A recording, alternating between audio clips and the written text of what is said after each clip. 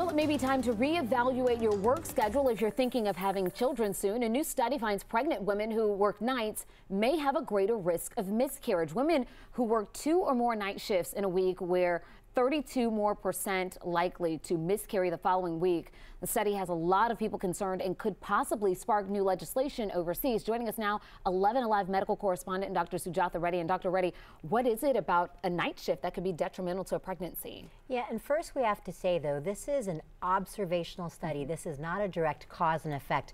But what we think is happening is the women that stay up late at night, their circadian rhythm, that rhythm of going to sleep and waking up, gets disrupted, and their bodies may produce decreased amounts of melatonin. And we think melatonin helps keep a baby in the uterus. So what about people who have to work at night? Because some folks don't necessarily have a choice. You're right, and that's one thing we definitely need to bring up. If you've had a miscarriage and work nights, do not kick yourself, do not blame yourself.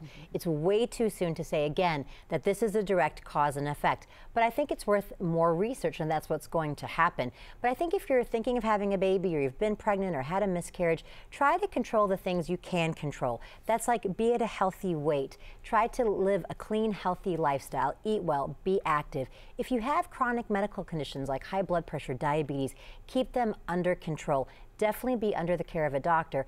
And we know miscarriage risk goes up if you're older, so if possible, try to have your kids as early as you can. That's not always practical. But again, not a direct cause and effect, but an interesting study that needs more research. Anything else women can do to maximize productivity and make sure things are okay and they're having as healthy a pregnancy as possible? I think the main thing to remember is that we plan everything in our lives. If you're thinking of having a baby, plan that too.